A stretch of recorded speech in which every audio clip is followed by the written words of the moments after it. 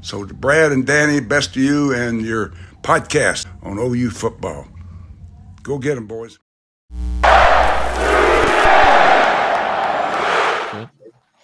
All right, we are back. Owen Field hype. So end of an era. OU played its last Big 12 game. Wasn't the Big 12 game we wanted to be for the last game, but nonetheless, we end our time in the Big 12 10-2. Brad, what did you think about the game against BYU? I mean, sorry, TCU. Yeah, no, I enjoyed the game. I thought we were gonna put our foot on their neck a little bit, better than what we did, and put them out a little earlier, let them kind of run the score up on us, even though I don't think the game was really ever in jeopardy, but because of, our offensive output as well. Great game called by Jeff Lebby. Dylan Gabriel was on fire again, Dan, and I still love our wide receivers. Sawchuk has continued to get going the last couple games. Everything looked good. I mean, our defensive, efforts have kind of fell off a little bit the last couple weeks as we continue to get injured and play so many snaps. It's kind of that's the pick your poison with this offense that we run, and almost 900 plays over the season. You put your defense out there a lot, whether you score quickly and give the ball back to the other team, or you go 3 and out quickly and give the ball back to the other team. Either way, your defense is on the field a lot. So there were some good things, there were some bad things, but overall, you lose, 7 games last year, 6-7 season, turn around to 10 wins this year. It's going to give you a catapult to finish out strong in recruiting before this first SEC season. No, I mean, definitely a good game by DG, but I think one of the things we need to look at, what a game, a final farewell game for Drake Stoops, another 100-yard game, got into the end zone, and you saw that hug with his dad at the end of the game. Man, to think about it, next year will be the first time in 24 years we don't have a Stoops as a coach or a player at OU. Yeah, it's wild. Drake, it started out, it was kind of one of those, I think Joe Castiglione's kid was on the team at some point as well too. And you've seen a little bit of that at Clemson as well with Sweeney's kids, and even Brent's kids were playing on the teams. And it kind of gets to that point to where you're kind of like, yeah, they're getting the opportunity. They're on a special teams type of role, whatever. And maybe that creeped in a little bit when thinking of Drake Stoops as well. But at the end of the day, he put his time in, he put the work in, and he's a really, really good player, Dan. And he might be a pretty good player in the NFL too, in that slot position. I mean, there's some teams that could use him. We'll see if he goes to the NFL. I've been debating a lot with some people on social media about Drake Stoops and even DG. I mean, both those guys, I don't know if they're going to be in the NFL. Honestly, a lot of people are sitting there saying, well, DG's, top 5 in stats and stuff like that. Well, stats don't mean that much, being top something in stats to go into the NFL. Sure. Well, the argument you're using is exactly why I think Drake Stoops will play in the NFL. But I remember with Drake, it's not about his athleticism. It's not. He understands how to get open with what he has. Yeah. I mean, if that's not a Wes Welker type, I don't know what is. I mean, he's the ultimate leverage, using his body, understanding where to catch, catch the ball, and how to kind of torque his body. And, you see some of those tight roping, the way he gets his toes down. That's some NFL stuff right there. He doesn't have to blow past people. He can get in those slants. And he's also a physical blocker. Not that he's obviously he's not going to be big enough to, make too much of a problem for anybody. But in the slot position, like a New England type player, I think he's going to be be able to do something. No, no, no. I've always liked what Stoops brought to the game, man. I mean, I mentioned it several times to you before, a few seasons ago. I was like, it's kind of funny. We get all these 5-star wide receivers and stuff like that, and our number one target is Drake. Yeah. Yeah. You were all like, well, we got this big name wide receiver. I'm like, okay. And I watched the game and I'm like, it's kind of funny. We got this big name wide receiver and we're throwing the ball to Stoops more than we are these big name wide receivers. But no, it was a good overall game, man. I mean, like you, I was a little bit disappointed in the third quarter with the defense kind of softening up. I mean, we let them score double what they scored in the first half in the third quarter alone. Mm-hmm. Yeah. I don't know if that was, a combination of sending in a whole bunch of young players and stuff like that, or what was going on. But no, I mean, we should have. I don't know, man. When we had 42 on them in the first half, I was like, is he gonna try to put up 100? Final FU to the Big 12. Well, you remember last year when TCU had a good year and they played us. I mean, they put 50, almost 60 up on us. Mm-hmm. So, I mean, that was rough, and they didn't slow down anytime during that game, and we were having some real issues, especially in the secondary in that game. So I think maybe that was a little bit of it, which nothing wrong with that. Hey, you did it to us last year. We got some stuff we can still work on. We might go to the Big 12 championship still. This is obviously before the Texas game, but so yeah, they keep running their plays, and the score runs up a little bit more. I don't see a problem with it really, but. Well, you mentioned the Big 12 championship game. That was goal number one for us. It didn't happen. Big 12 championship is now going to be Texas versus little brother Oklahoma State. Kind of. I don't know if I'm gonna watch that game, honestly. I might watch it. It does have a little bit of an impact on us, because if Oklahoma State upsets Texas, that will affect our ranking, just like the outcome of the Georgia-Alabama game will affect our ranking. Louisville-Florida State game will affect our ranking. And a lot of people are sitting there saying, well, what does ranking have to do with it? We're not in the Big 12 championship. We're not going to the playoff. It's going to help us in getting ourselves, talking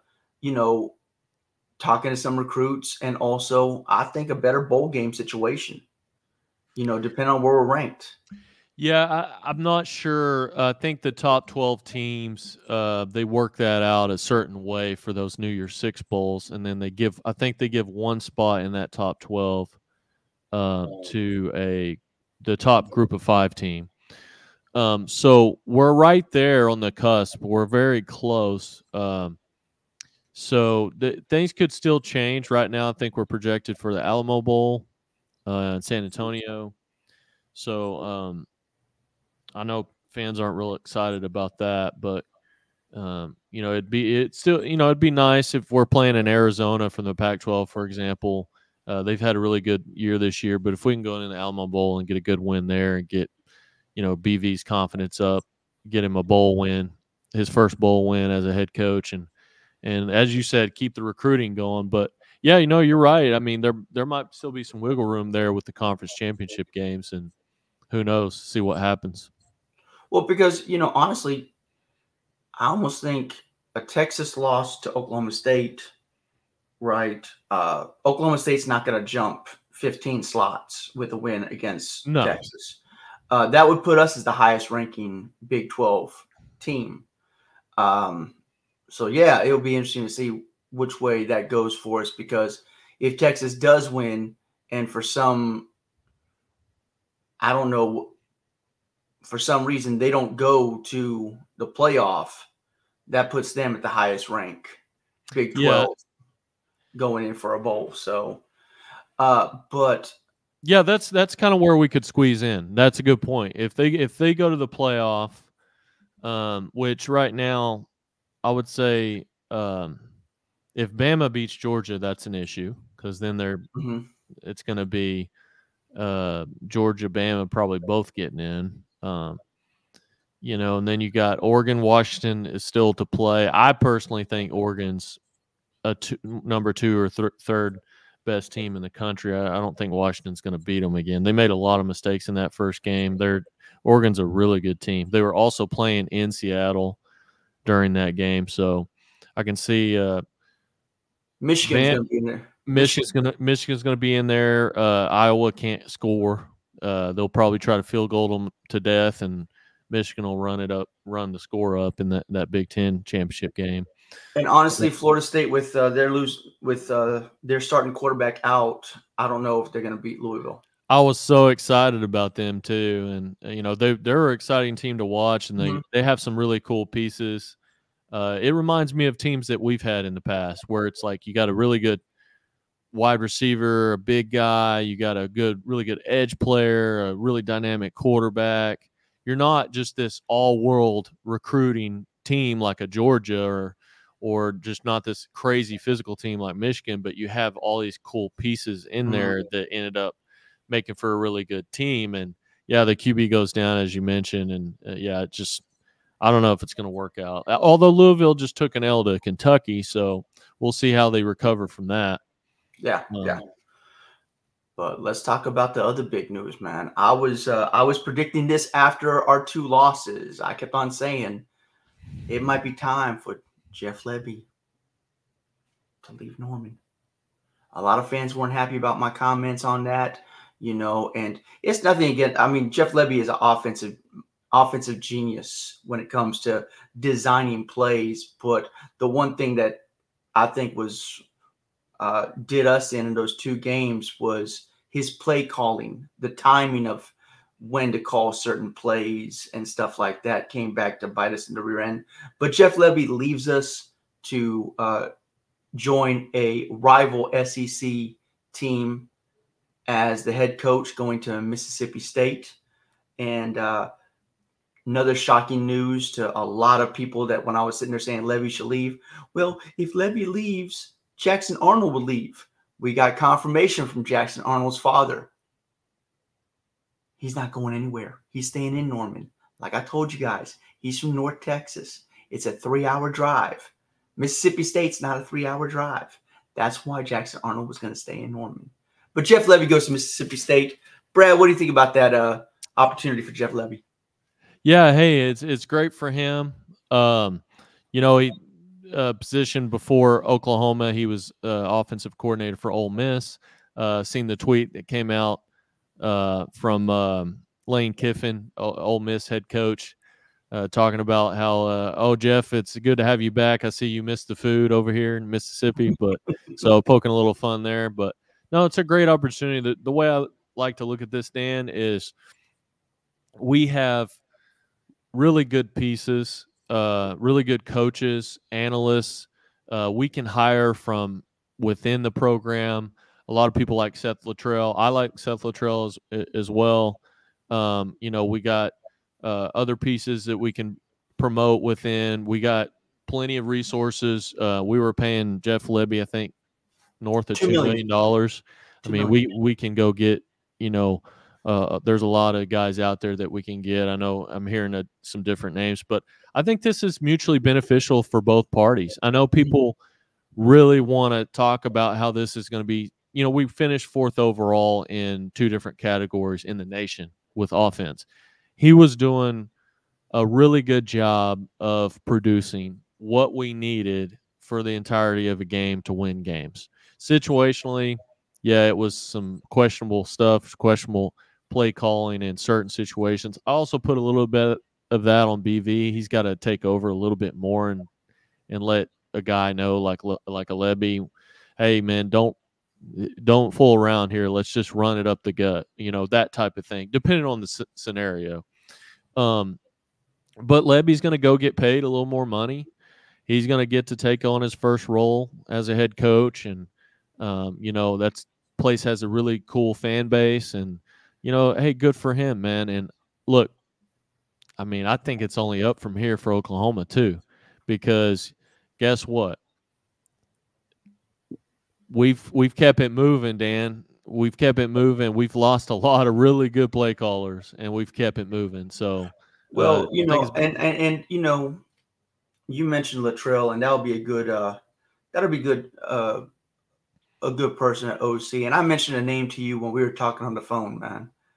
What about Sean Lewis? Sean Lewis got demoted yeah, at Colorado after OC, and Colorado brought in I think it was Pat Shermer 3 weeks ago to be the OC, former NFL OC for at one point was the OC for my Philadelphia Eagles at one point. Was also coaching at Cleveland Browns. So Deion Sanders brings in an NFL OC to kind of groom his star quarterback, aka his son. But Sean Lewis, I think, would be a good person to look at, maybe even get in for an interview, because he's going to be looking for a new job. And honestly, what he was able to do in those first few weeks at Colorado was, I think, amazing. Getting together a team of transfers that a lot of players weren't familiar with playing with each other. I mean, outside of Sanders and Travis Hunter, there was nobody else on that offense that was used to being around each other. Short of an offensive line, Colorado probably would have won 8-9 games.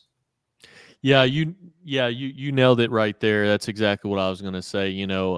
I watched a few of the games. I think a lot of people maybe, fell off a little bit after a couple of bad losses and maybe didn't pay as close attention to them. But from what I seen, a lot of the issues was an offensive line. You just really in football on any level, you just can't do much without a decent offensive line. It doesn't matter how good of a play caller you have. So, Sean Lewis is a great name. Mentioned Seth Latrell, Willie Korn from Coastal Carolina, offensive coordinator, former quarterback at Clemson. I'm hearing some other names. The offensive coordinator at Kansas that's been there since 2021 with Lance Leipold. They've been putting out some really good squads offensively. Beat Texas a few years. They beat us this year, obviously. They do a lot with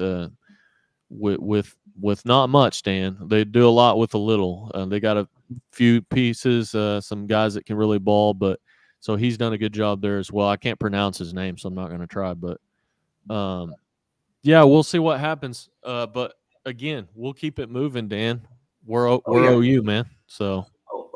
Yeah. I mean, going into the SEC, the process doesn't stop. Like I said in the beginning of the season, a lot of people are talking about, OU and Texas are coming to the SEC. They're going to be playing big boy ball now. Nah, we've always been big boys. Look what Texas did to Alabama. Look what we did to Texas. We've always been big boys. We're going to handle ourselves pretty well in the SEC. Now, do I think we're going to be at the same level as a Georgia and Alabama off the bat? No, but we're not going to be Vanderbilt. We're not going to be, basement dwellers going into the conference. I think we'll be,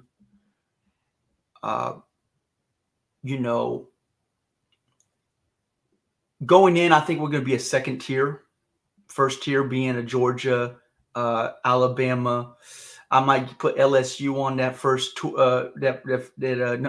top tier right now, but I think we're going to be right there with a Tennessee, Missouri. Yeah. No, I completely agree with that. We're going to be at that level. Yeah, no, I completely agree with that. I think we'll be there competing with Ole Miss and Missouri and Tennessee. I think we'll be at that level. Every now and then Florida has a decent year, or an Auburn.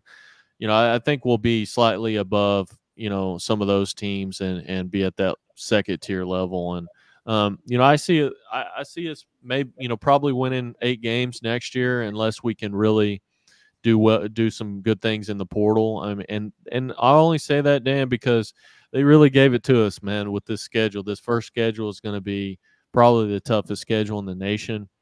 And then, but after this first year in the SEC coming up, they'll change some things around. I think it'll even out a lot more, and I think we'll start getting going pretty good for our team. So, but here's my question for you, and I've been looking at how we played this year.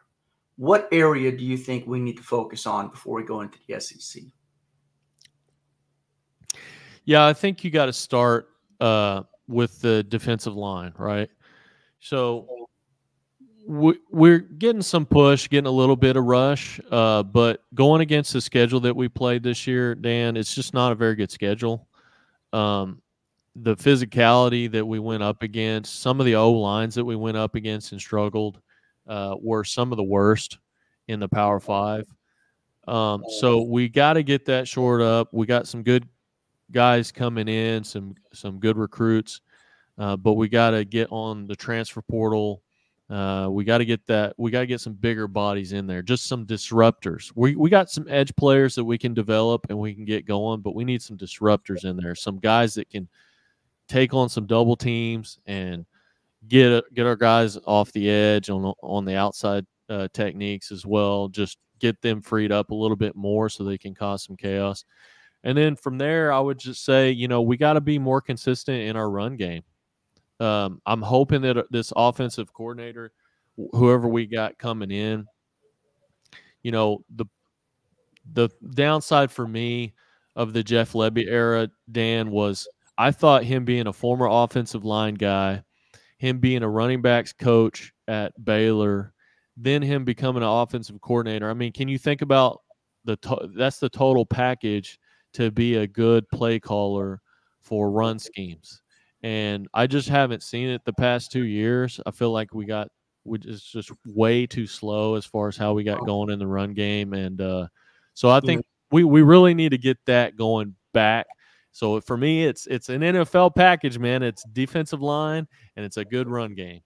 Well, defensive line, I definitely think we need to address the issue. I mentioned this in one of our previous episodes. What happened to the sacks? We weren't getting to the quarterback and stuff like that. Now we have some defense. We have some young guys coming in that are impressive. Their highlight films are impressive. Their measurables are impressive. But we got to see what they can do once they're actually on the field with pads and cleats at the collegiate level. But you talk about the running game not being existent for 2 years. Brad, the running game's not been existent for multiple years. Ever since Lincoln Riley became the head coach, running game's been, outside of the quarterback. Running game has. And I just want to point out too, I'm not talking about statistics, just statistics, Dan. I'm talking about, because we did have good years statistically, we had some good years under Riley. But what I'm talking about, and I think the same thing is what you're talking about. Yeah, I'm talking about driving the ball down people's throats constantly, and also managing the game appropriately. If you only have 4 yards to go and you're on second down or even third down, and you're on the other side of the 40 where you're going to be going for it in fourth down anyway, you should be able to get that. That's the situation that I want to be in. I want to be able to manage games. And look, the most important thing to me too, that I've been upset with the past few years, Dan, when we get a lead and we don't know what to do. Mm-hmm. We get a lead and you can't just I watch games all day long. Well, a lot of times ours is the first game because the 11 a.m. kicks. Hopefully that changes a little bit too with the SEC. But you watch every other game, and for the most part, people handle their business. They get a lead, and then they can kill the clock. They can control the rest of the game. We just can't do it. And it's being Oklahoma, that's just unacceptable, and that's another thing I want to see change. So hopefully we get that because when I think of Oklahoma football, man, I think of the days of Quentin Griffin. I think of the days of Adrian Peterson, DeMarco Murray. When we had Joe Mixon and Samaje. Days where look, we may go a whole quarter where we don't throw the ball because we got the lead and our running backs can get 5-6 yards a carry. And so my thing that I hope we address is offensive line, because when it came to the run game early on in the season, I wouldn't really sit there and say it was our running backs. Marcus Major is a good running back. Walker's a good running back. We didn't see what's his name, Barnes. Yeah, Javante Barnes. Yep, We didn't see right. him much this season. I think he was mostly banged up a lot throughout this season. But a lot of the lack of the running attack early on in the season, I kind of put on the offensive line a little bit. They weren't getting much of a push in that center guard, right guard, center, left guard area. They weren't getting much of a push for our guys because, the stat shows we were averaging 2.1 yards a carry, for a while. Yeah, no, I completely agree, and I think we talked about that earlier on our episodes. We talked about early in the season because I had seen a trend with Bill Bedenbaugh as far as moving around pieces, and there's nothing wrong with moving around pieces, Dan, but you can't be doing it the 5th game in the season. No, You got to figure that out a little bit earlier than that. Like, next year it'll be interesting to see. I know the schedule's out. I don't think the actual makeup of the schedule of when every game is in the schedule, I don't think that's out yet. So it'll be interesting to see what games are earlier in September or late September, and kind of project on that. You can start making projections on, okay, what type of position are we going to be in by the time we play Tennessee at home, let's say. Well, so the actual schedule is out as far as the days. We just don't know the first 3 games. I'm sorry, the first 3 games, which are I'm talking about the conference games that are going to be the tougher games. Now, in my opinion, nobody's going to care about this. Bill Bedenbaugh knows a lot more about football than I do, especially offensive line. But in my opinion, you can't just be like, hey, we're going to find the right guys that are the perfect set, and we're going to use these non-conference games to do it.